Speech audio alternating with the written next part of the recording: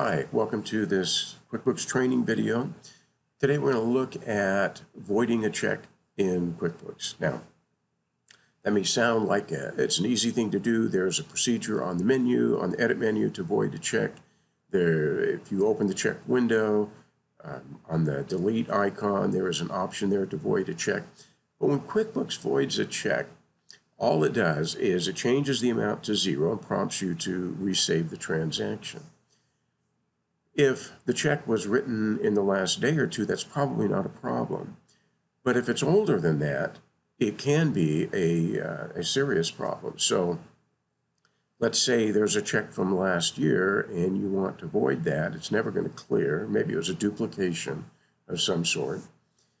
And if the income tax return has been done or financial statements have been created and sent to the bank, something like that, and you void that check, well, then you've changed the numbers that were reported in those other activities, like the financial statement or the income tax return.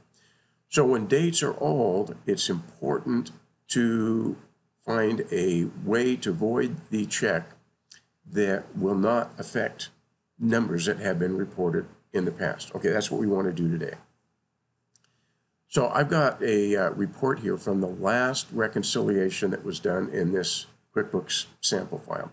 I opened it already so that I could make the fonts a little bit larger, make it a little easier to see in the video. So if we scroll down here, you see the check marks. These are all the checks that were cleared in the reconciliation process. There's only one deposit that was cleared in the reconciliation process. And then the next section we get to down here are the uncleared items. So the date in the QuickBooks sample file is December 15 of 2022. So you can see these checks. This was the November of 2022 bank statement that was reconciled.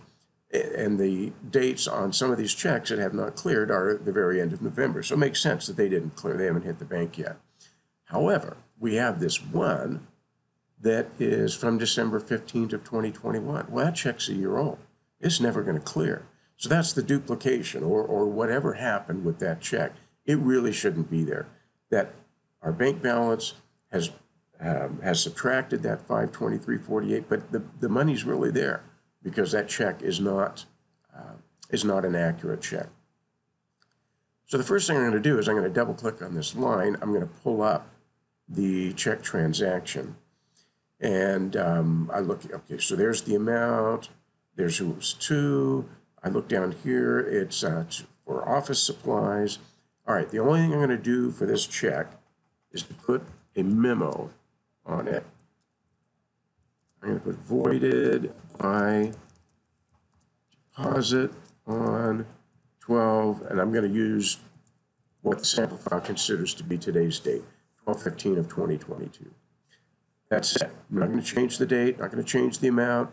All I'm going to do is put that note on the memo line, save the check. Now, I want to reverse that amount, right? So I'm going to go to record deposits. Any payments that are in the system, I'm not going to include those, and I only want one thing in this deposit, and that is office supplies, which is the account that was used on that check. I'm going to create a memo here.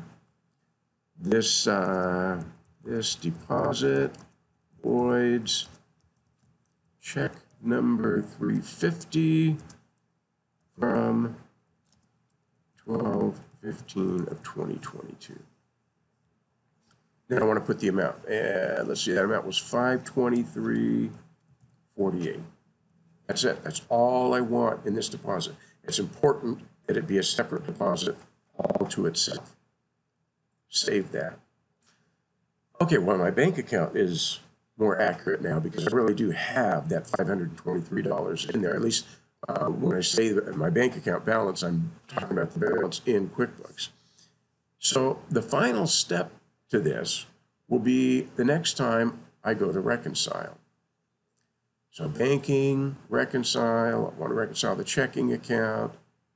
This is going to be, so my next reconciliation is December 31. Continue. Let me make this a little bigger. So here's what I want to show you. here is the check, okay, that I want to get rid of.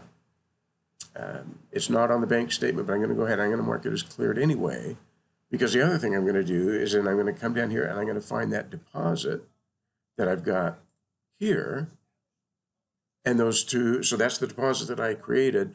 Those two transactions together, of course, net to zero, and so now my bank account balance in QuickBooks is accurate, and that old check isn't going to keep popping up. And every time I do the reconciliation, I have to leave it. So this makes everything more accurate, and it makes my reports much easier to follow. So I hope that was helpful. And we have some other videos here on the channel that you might find useful. Thanks. Have a great day.